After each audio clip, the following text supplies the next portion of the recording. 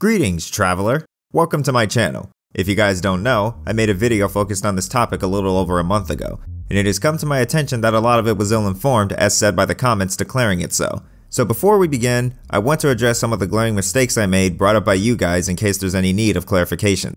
Here's the timestamp if you want to skip straight to the video. First and foremost, in reference to the poor job of patching being done by the developers, I failed to acknowledge the pressure developers face in hostile work environments, and that sometimes as a result, they might not have the information or even the autonomy to make proper decisions when it comes to balancing. Definitely an error on my part. I should have been more considerate and honestly let synapses trigger because it's just common knowledge nowadays, which is sad if you think about it. I also got many repeating comments on how terrible my Smash takes were, pretty much rendering that entire segment useless. Most of them were about my thoughts on Byleth being just an okay character that takes a lot of work to use right. Every comment said that I was wrong by means of showcasing many examples of Byleth's reward outweighing the risks. They also mentioned that a lot of the top players ranked him high as well, but for some reason, probably due to my suffering online, I wasn't convinced. To be frank, I'm still not convinced, but I am aware that I'm wrong, so I'm waving the white flag on this one. You guys also said that because of Steve and Sonic's stalling playstyles, my thoughts on ultimate structure makes no sense. I basically said that the speedy environment and how much it rewards gimping was detrimental to certain characters in the cast, which was why I used Byleth as an example. Only for the speedy part though. I definitely don't stand by my Byleth take, but I still kinda support the structure part. Of course Steve and Sonic stall, but there are many more characters in that roster that use the engine's attributes to win, with others being stunted by them. So my investment for this argument in particular still stands. As for the rest of it, yeah, I probably should have stayed out of the kitchen with that one. Now about Mercy. I now understand that her pick rate might be higher than the rest due to the player base being fans of her and her playstyle. Her usefulness being dialed down to her unique damage boosting ability being used on Sojourn, which the Blizzard devs themselves said had an effect, is what made me come to my conclusion. And in doing so, I underestimated the power of the community. And waifus. Finally, surprisingly enough, a commenter from the other side blessed us with their presence and made note of the holes in my strategy at the end. I focused solely on community feedback, pick rate, and personal experience, but the comment made me realize that it was not as black and white as I thought. Some people might like picking a vessel, but they don't necessarily win a lot. Their pick rate might be tied to how fun they are, rather than their practicality when it comes to winning. How does one manage counterpicks? What exactly defines skill in a vessel? Should a player get a win rate reward for playing a harder to master character? We look at things through win rate and pick rate, but what about pro play rate? Which of these do we listen to when they butt heads? As you can see, all of the subjects in my strategy converge and collide in some way, further muddying the strat altogether. They also mentioned that all of these different factors and variables could be what makes it easier not to invest in, or at least not as much, as doing otherwise would add to the already huge workload the devs deal with. It helped shed light on the situation, and it still surprises me that a person who's been in that line of work provided this information. I honestly didn't think it would reach that far. Upon review, my video was shaky at best. I thank you guys for helping me realize my shortcomings. Don't worry, the removal of that video was definitely a one-time thing. I understand that my content will have flaws, but the piece in question had way too many for my taste. As for what you're watching now, while I have kept some old elements, most of it takes place in my new stance on the conversation. I'm not going to use this as a means to wipe the slate clean or make up for my mistakes. I mostly use this as an opportunity to take another stab at this and see if I can come out with a better conclusion. Luckily, I think I achieved that, but ultimately it's up to you guys to decide. Last but not least, I appreciate the 300 plus members that joined the Tempora clan. I wish I could have made a better first impression, but I'm eternally grateful nonetheless. Hopefully I can give you a reason to enjoy your stay in our little community. With all of that out of the way, please sit back and relax as we get stuck into the world of balancing one last time. Once upon a time on a regular sunny night, I got a lot of work done and didn't have too much to do, so I thought to myself, let's play some Splatoon 3. I grinded out in ranked for a couple of hours, pushing as far as I can before the next split. Eventually, through all the disconnects and network errors, I finally made it to S rank. So to test out my new Medal of Valor, I squad up with and against who are rumored to be the top dogs. And something happened.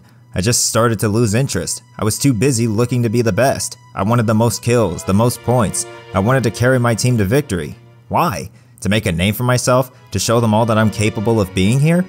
No matter the reason, I was on a downward spiral, losing my mind over the smallest things. Even with the wins, it'd feel like another complaint fest. So then I thought, yep, that's enough rank for the day, but I still want to play this game. Might as well switch over to Salmon Run. As I squatted up with these squids and accomplished a couple missions, I start to notice that my rank is going up, and if it goes up too far it'll be close to impossible to win, yet I can't change my rank unless I leave my group.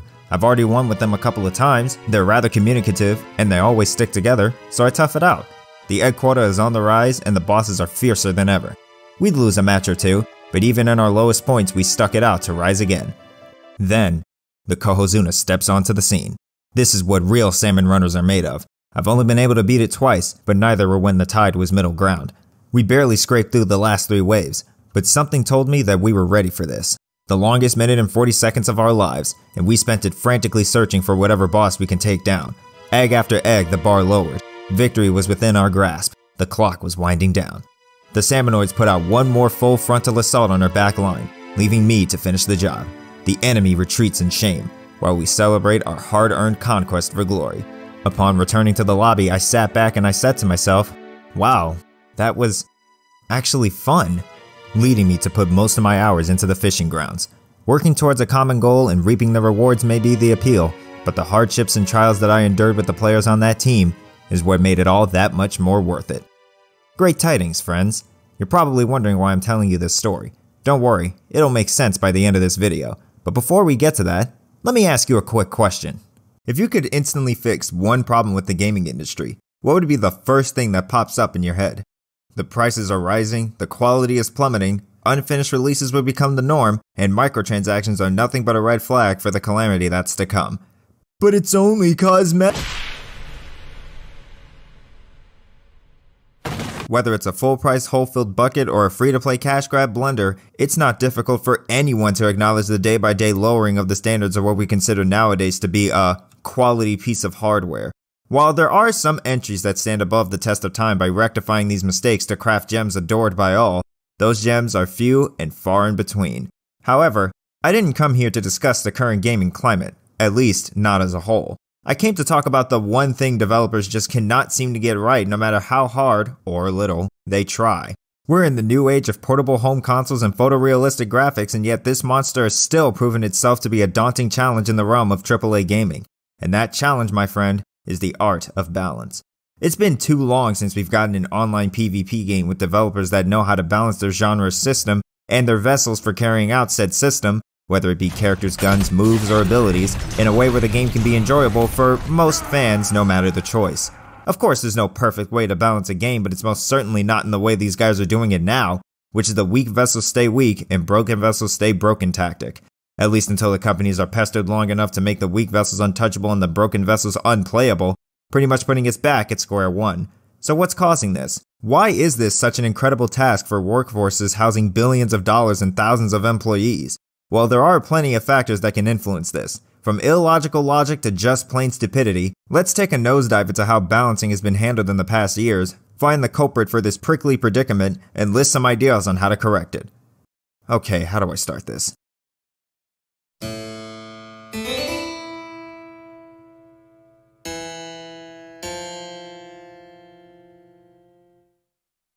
There used to be a time in the distant past where infinites, godlike frame data, glitches, and unnecessary difficulty spikes were something we just had to deal with. Well, not anymore, because in the day of internet connections and broken dreams, updates and patches have come to our aid.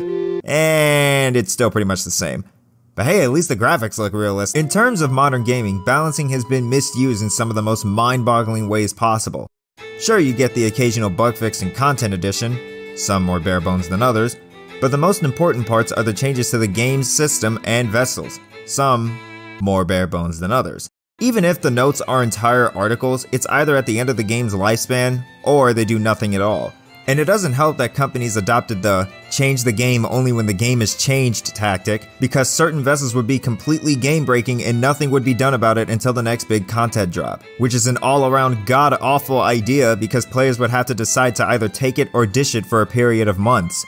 Or if you've played Need for Speed, you had to decide to either take it or dish it for 7 years. And even when they do deal with it, they triple down on it. They make sure that it is their top priority to end the reign of this top-tier terror. And in doing so, they too get tossed down the list with the rest of the forgotten about low-tier rejects. One of the common occurrences where a broken vessel was made weak, but the weak staying weak and the strong staying strong. They slayed the dragon, but they forgot about the village that's still on fire. And that's it. There goes the chance for change for the time being until they feel like putting out more product again. I'm not done though. Let's talk about the times they actually tend to the burning village. In this case, the values of the changes are usually in small, very minuscule margins that only change certain situations and or interactions to make playing with or against the changed vessel a little less insufferable. Almost every game does this, and it's still perplexing me to this day. I have no idea when this wave began to rise, but the one game that came to mind for me is Clash Royale. Is something wrong, Yosuke? Very wrong! I'm gonna try and keep this as short as possible because I have way too much to say about this pickpocketing carcinogen created by Sub-Urk L, but the balance changes for a bit used to be something to really look forward to. The meta was constantly changing for every update, and surprisingly enough, it was a good thing. It wasn't schizophrenic because all decks and most cards had strengths and weaknesses. Sure, you had your log bait, rocket spam, expo, motorcycles, and We need some backup! not to mention the beyond oppressive pay-to-win environment, but for the most part, they weren't always the foolproof go-to decks like they are now. Even against the cheapest of decks, if you outsmarted your opponent, a golem deck would still be king. The main reason why Clash Royale held me for so long was because it was always a new experience. I was constantly learning and changing my game plan for whatever decks were in at the time, and it was encouraged because with enough time, dedication, and knowledge, I too could become a part of the Legend Trophy crew. That is, until King's Cup 2. Once Surgical Goblin barreled his way to victory, the game was never the same. Rinse cycles were in, and heavy soaks were out. As the values got smaller and the dev explanations got longer, or for these goons, inconsistent, We have three main goals when doing monthly balance changes. We want to make sure that every card is viable in at least one successful deck. We want as many viable, successful decks in the metagame at a single time as possible, but we don't want any one deck to dominate. Oh my god, bro. Oh, hell no, man. What the fuck? the meta turned static. Patch notes soon became doomed with menial shifts and microscopic margins. Now if a card isn't good enough, hey, we put their health up by a small percentage so that they die to one extra hit by this specific troop or spell. Or if we're on the other side of the spectrum, hey, we tone their damage down so it takes one more hit to get rid of this specific troop or take down a tower. They're receiving 6% damage reduction. This will affect goblins, goblin gang, and the goblin barrel. Not much will change with the regular goblins versus troops. It'll take like one extra stab to kill musketeers, Ewiz, giants, and pretty much half of the units in the game, but it's not really noticeable considering there are 3 of them. Or if we want to get schmancy, hey, we're buffing this troop's vitality by nerfing this spell's damage so that they can survive it with 1 HP, which in turn also takes down the usefulness of the spell at the same time. Double whammy! Now, if a massive amount of the community, in this case we're talking over 90%, complain about the same problem, on some rare occasions they do implement a big change here and there. It's usually a rework, but other times they adjust the sliders accordingly. Only problem is, they don't work. Case in point, the Royal Giant has been a safe pick for anywhere on the leaderboard since the dawn of time. No matter how much damage they nerfed, or how squishy they made him, nothing beats a common card that can deal massive damage to buildings and only buildings at range at 6 elixir. Even the free-to-players rejoiced at that sight. Something had to be done. Something has to change.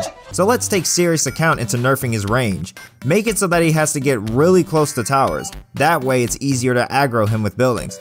But let's not stop there. He'll just be casted out for his point-blank cousin if he's so easy to counter. So for a consolation prize, let's give him a bit of leeway so that he can be a good pick for certain decks and playstyles instead of every single one of them. Okay, sounds like a plan. Maybe we could do something about his attack speed? Or take his elixir cost down to 5? What if we toss in a bit more movement speed for good measure? Let's buff his damage by 60%. What? America was outraged. Thus, the Royal Giant stayed on course to be a candidate for most used win conditions, and nothing was achieved. This is what I believe changed the course for how developers see balance changing today. Small valued shifts for specific interactions that changes very little, only to be pestered into finally dedicating time for modifications that were way past due, just to overindulge and botch the job again. Of course, I'm sure that there are plenty of other examples predating it, but I chose it because 1, it was a huge game with massive success, and 2, it also brings to light one factor that plays a huge part in the potency of patch notes. One I'm sure most of you know of quite fondly. So let's dig a little deeper, shall we? At its birth, Clash Royale was at the top of my list, bringing about a goldmine of addictive gameplay with so much more in terms of aptitude just waiting to be unearthed. But then the esports wave flooded the industry, pushing executives to push developers to craft boats with nets in hand, ready to take advantage and scoop up whatever treasure they get their hands on, leaving the game to be thoroughly ruined in less than a year. Hold on now, was it solely to the fault of the pro scene affecting the balance changes themselves? While I think it'd be a bit ignorant to say that it was the only reason, the content well started to dry out and the oppressive pay-to-win environment didn't help much in that department either. So of course it isn't the only reason, but it can be the biggest. The content well definitely dried out, there's no denying that, but it wasn't because the updates stopped. Even after their 4-month break, they stayed pretty consistent with their patching. The problem mostly lied in the weight of the content itself, which was mostly empty. The main reason for the drought was because they cater to the top players that can afford max level cards, which consists of Clash tubers and, you guessed it, esports players. They even admit that the top arena is where they base their balancing in their own video. We have chosen to focus our balancing decisions on challenges and maxed out ladder, where all cards are an equal level and we can get a fair judgment about cards when they're playing against each other, equally. I'm calling bullshit! We of course taken feedback from the various social media channels, play a ton of games ourselves, and pay attention to all the Clash Royale esports that are happening around the world. Both the content drought and pay-to-win environment circle right back around to the same place. Esports. Again, not the only reason, but it is alarming how whenever a game decides to go pro, it either dies irrelevant or lives long enough to become infamous. This is also another reason why I think balancing lost its way. Yes, esports has done a lot to entertain communities, and it's also helped a lot of players get to a place where they're financially stable from doing the thing that they love. I'm not going to deny the good things esports can bring, but I think I speak for a lot of people when I say that it definitely ran its course. It's what's further influencing companies to work on making the game fair for competitive play, moreover than fun for the fans, leaving a vocal minority to fend for themselves. But the game could be fun because of how fair it is. So then comes the question, are fair and fun mutually exclusive? This is where I think a bit of nuance is due. People are different. No two people are the same. They could be 99% alike, but that last 1% could be what makes only one of them play your game. So I think it's safe to say that pleasing everyone pleases no one. Although, I do think it's possible to try to appeal to both sides. The way I see it, I think that all PvP games should work towards being fun in their own way, with the fair part being secondary. For example, Mario Kart is both famous and infamous for its RNG and items. It's never a good feeling when you hear the jet engine powering the blue shell, or if a track hazard ruins your streak, or if you lose the final lap seconds from the finish line because someone got the opportunity to use a shroom cut. But no one is ever going to sit down and say that Mario Kart's items need nerfing, or that we need more control of the RNG aspects of the game, or that all tracks should be tournament legal. Why? Because the randomness is Mario Kart's charm. It's what drives people to play it. No matter how mad they get, they're always going to gear up for another race, because the playing field is always level. Not one person is exempt from MK's wrath. Whatever happened to you can happen to the people that caused what happened to you. It is the epitome of sweet revenge. This seemingly innocent kart racer starring Mario characters brings out the villain in even the most patient of players. A fun, vicious time among friends. And as a bonus, there's always the option to turn off the items for a more fair competitive space. It was never the focus, but the choice is there. To further hit this point home, there's one comment in particular that stuck with me from my last endeavor on this topic. What if the character that sucks competitively makes sense casually? I honestly can't believe that I didn't think of this because it makes so much sense. If you've played Little Mac against an opponent in a fair environment, 9 times out of 10, Little Mac is going to lose because fundamentally speaking, he is an abhorrently created character. He's a fast glass cannon, but the glass switches to styrofoam the moment his feet leaves the ground.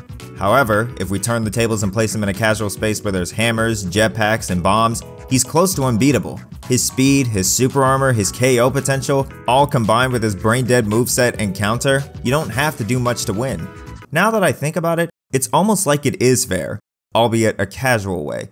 Goes back to my Splatoon story at the top of this video. In Ranked, I complain about how strong the crab tank is or how Gauss can kill from long range in 2 shots. In fact, think back to the Splashdown or the Kraken. In retrospect, Splatoon doesn't really have much to write home about in terms of balancing. But if you take those weapons into Salmon Run, you're nothing but grateful for how strong they are. Because those Salmonoids are unforgiving, disrespectful, cold, and calculating pieces of fried bits. And I would like nothing more than to see a crab tank reduce them to atoms. Am I saying that most PvP games should invest in PvE modes? Well, I'm going off the rails a bit, so to get off of this part of the discussion before I go on for too long, let's touch on a more recent example, as I have one more instance to support my point.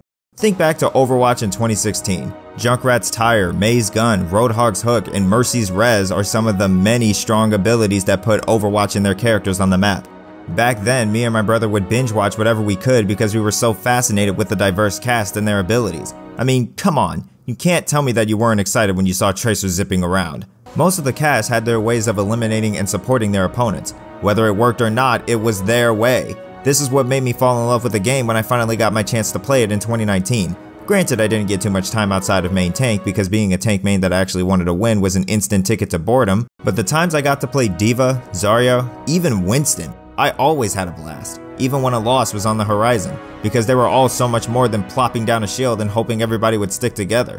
While I hated being main tank fodder, I completely understood why players insta-queued off tanks. They didn't care about winning for the most part, they just wanted to have fun playing the game that they love. It was why DPS was one of the most annoying roles to queue. Everyone wanted a piece of the action, which is kind of at the fault of the developers because the only time you could have fun with the other archetypes is if you played the half or off counterparts.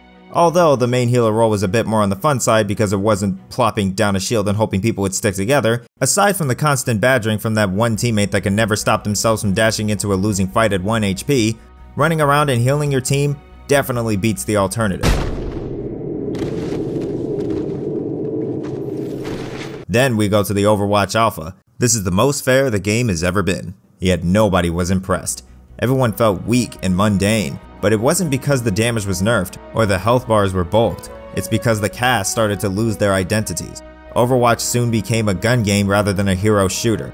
Instead of fixing the main tank problem, they just removed the reason for them to exist, which not only made the game much more steamroller heavy, but it also made the off-tanks bigger than usual DPS heroes rather than the damage absorbers that help protect and disrupt, further hitting home the loss of identity the game has inflicted on their heroes. Only 3 tanks have a deployable shield used primarily to protect teammates. Orisa's got removed to make her more aggressive, and it made her one of the strongest characters in the game.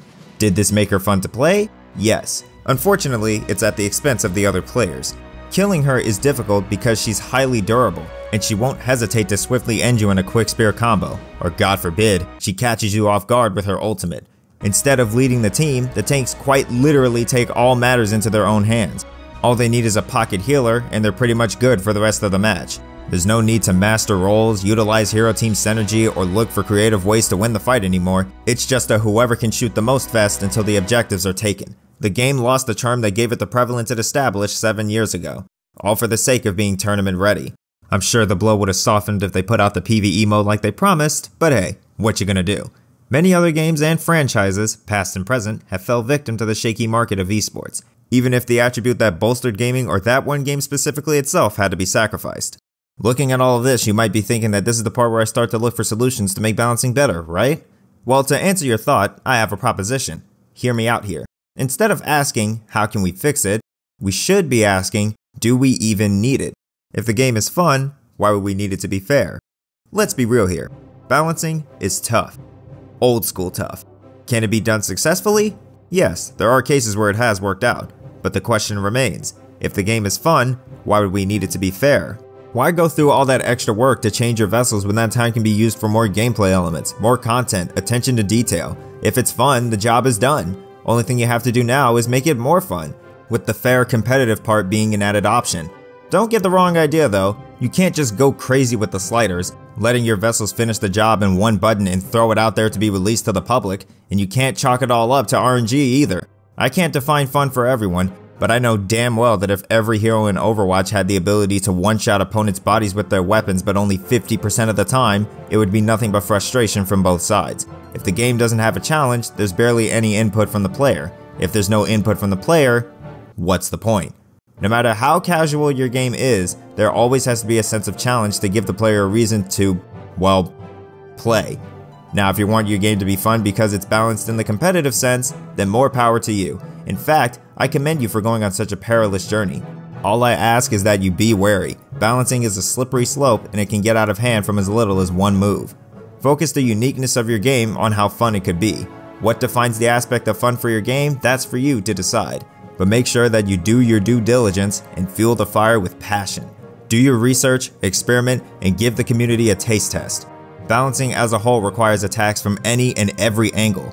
The game won't be perfect, and that's okay. Just do your best to stay aligned with what makes your game stand out. Stay away from esports and keep a close ear to the audience. No matter the climate, no matter the genre, whether it tests your skills or lives to entertain, with hard work, dedication, and pretty much just common sense, you can and will be able to endure the hardships and trials of the gaming industry, giving you the all clear to reap the benefits of whatever you choose to sow.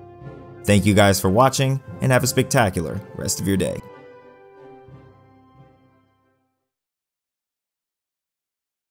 You live in two worlds here.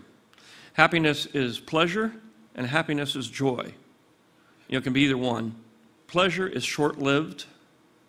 It lasts an hour, lasts a minute, lasts a month. It peaks and then goes down. It peaks very high.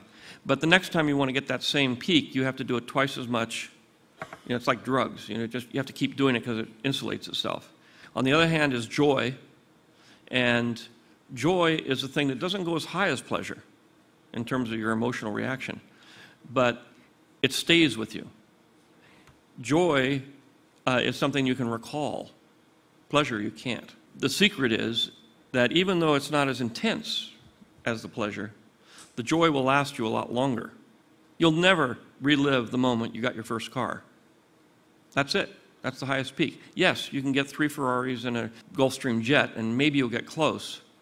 But you have to keep going, and eventually you run out. I mean, you just can't do it. It doesn't work. So if you're trying to sustain that level of peak pleasure, you're doomed.